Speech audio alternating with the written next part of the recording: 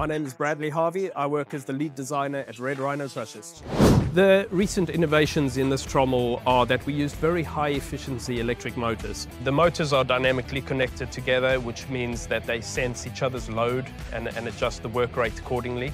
The efficiencies are gained by having a very high output of material, up to 60 tonne per hour. The idea is that the drum, as it loads, senses what it sees and then adjusts the conveyor feed accordingly. This then means that it's trying to run at its maximum optimization at all times. There can be conveyors or bund walls or anything put underneath the machine to separate the grades. The efficiencies are there and it can run off factory power, or a lot of customers use generators for that. For very little size generators or energy consumption, we can get an extremely high output of material, thus making your cost per tonne or handling a lot more efficient.